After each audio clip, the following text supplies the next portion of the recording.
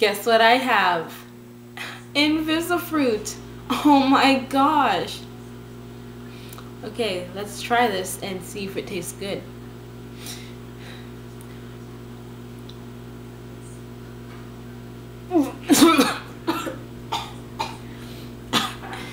Okay, I'm sorry guys, I didn't get to buy fruit or vegetable, so I had nothing to try.